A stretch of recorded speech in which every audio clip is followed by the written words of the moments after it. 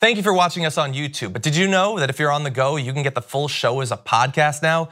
You can get our morning breakdown of the most important topics facing our country, news not being covered by the mainstream media, interviews with change-making progressives, and info on what you can actually do about all this.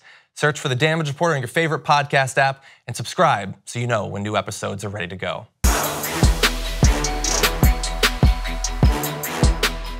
Beto O'Rourke is running against Ted Cruz in the Texas Senate race that's gonna happen in, it's just like a couple weeks now.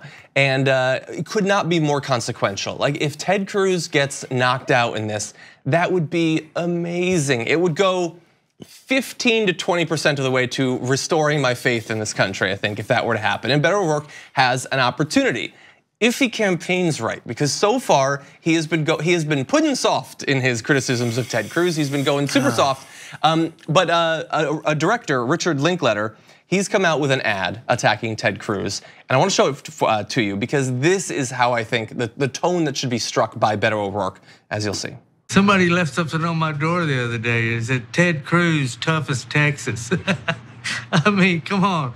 If somebody called my wife a dog and said my daddy was in on the Kennedy assassination, I wouldn't be kissing their ass. You stick a finger in their chest and give them a few choice words. Or you drag their ass out by the woodshed and kick their ass, Ted. Come on, Ted. Political ad paid for by FTC PAC, not authorized by any candidate or candidates committee. That almost could not be more fun. No, everything was right. Everything was done absolutely perfectly in that ad. Even down to the last graphic where they used the smug look. It was an outline graphic of Ted Cruz's face with the cross through it, the X through it. Yeah, it was everything that epitomizes who Ted Cruz is and what people really do think about him. Remember that bacon wrapped gun? It wasn't even an ad. It was some like little side thing. Promo video that he did with someone. And he put a strip of uncooked bacon around the barrel of a rifle, fired it a bunch of times so the barrel would heat up and cook the bacon and eat it. Said, don't do that, by the way. Yeah, machine gun bacon, because I'm really authentic. Everyone knows how fake Ted Cruz is. Everyone knows how much no one likes Ted Cruz in his own party. Many of them have said it. So all you have to do is say the obvious. This is what's so simple about this. You talked about how Beto has been soft on him because, I don't know, he thinks he wants to rile up some of his voters. His voters don't like him. They don't like him. They do it because they're like, well, I mean, this is what we got. I mean, he's gonna do whatever we want, right? Oh, and he's gonna kiss Donald Trump's ass. Cool, we'll do that too. They need an option. Give them a full option. Don't let them not know who you are. Sorry, as you're talking, the B-roll of Ted Cruz came up and I had to see his face. Man, they chose those pictures carefully. Yeah, I agree. So I think, look, it's gonna be difficult. The polling has been good so far. A number of polls over the past month or two have made it seem as if Beto O'Rourke is within striking distance, occasionally maybe tied, but he might be down by as much as 7 or 9 points. It is still gonna be difficult. Do not get overconfident about this. But I do agree with you that Ted Cruz, at least in my experience, and I don't live in Texas anymore, to be fair, I haven't lived there in a number of years. He doesn't seem to me to be the sort of person that's going to inspire way more turnout from Republicans than whatever you would consider the default for that election.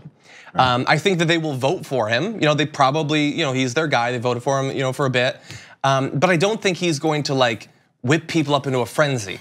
The only, maybe if Republicans are worried about losing the seat, then they might come out. But that's more about control of the Senate than about Ted Cruz specifically. I do think that you cannot simply, like we would love to say, just campaign on the issues and say I support this and yeah, all that's good and you should do that. And I want to move to a country where that's all it takes to win.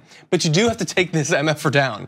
And this ad I think is a good demonstration of how to do that. Bake it into it. I mean, this is the thing. There's a way that Republicans fight. They talk about, by the way, based on falsehoods.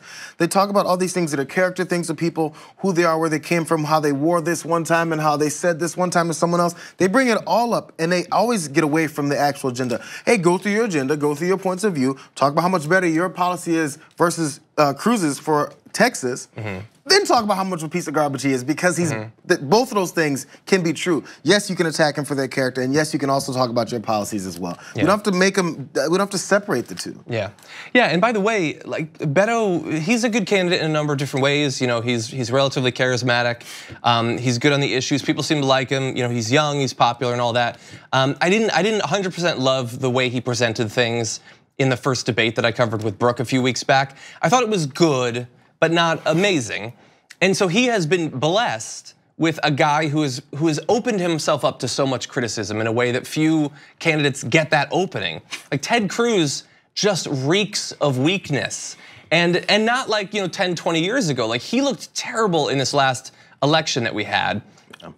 Donald Trump, who Texans definitely like more than they like Ted Cruz, mocked him mercilessly, and Ted Cruz attacked Trump a bunch. Use both of those to attack him.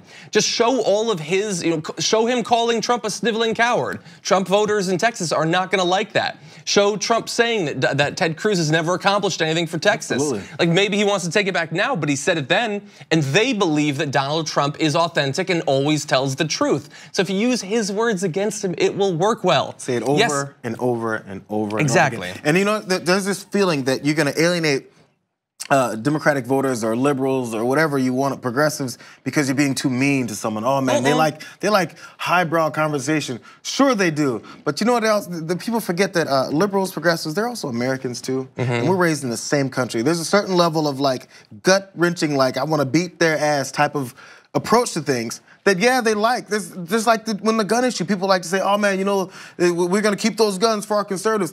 Do you know that liberals have guns? Somehow that's an obvious fact to me, but somehow they think that liberals like look at a gun and go, no, they want common sense ways to control people being murdered egregiously in the streets. So you can't buy into the BS that we've always been taught about the difference between each kind of person in our country. Yeah, agreed. So great ad. We like lowbrow too. Yeah, we do. And by the way, you know what we'd like? To be back in power in any area of America, because we have none, basically. Side note on that, the Republicans, their thing now is to talk about how there's left-wing mobs, they're too dangerous to rule, they're harassing conservatives everywhere. Like they are the ultimate victims, even though they now control the White House, the Senate, the House, the Supreme Court, most of the governorships, most of the state legislatures.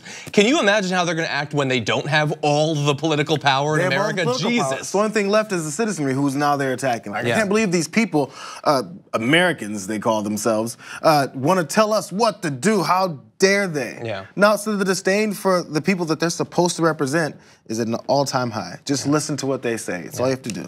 One other thing I wanna say though too is, obviously that's a character actor, but what's amazing is how different accents, like you automatically assume things about people, like some negative, some positive.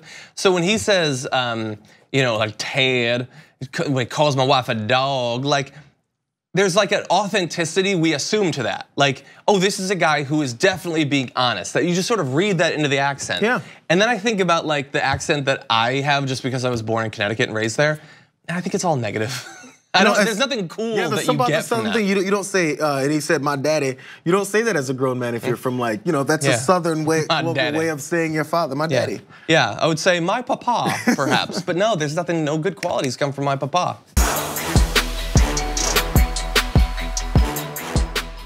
Thank you very much for watching this clip from The Damage Report.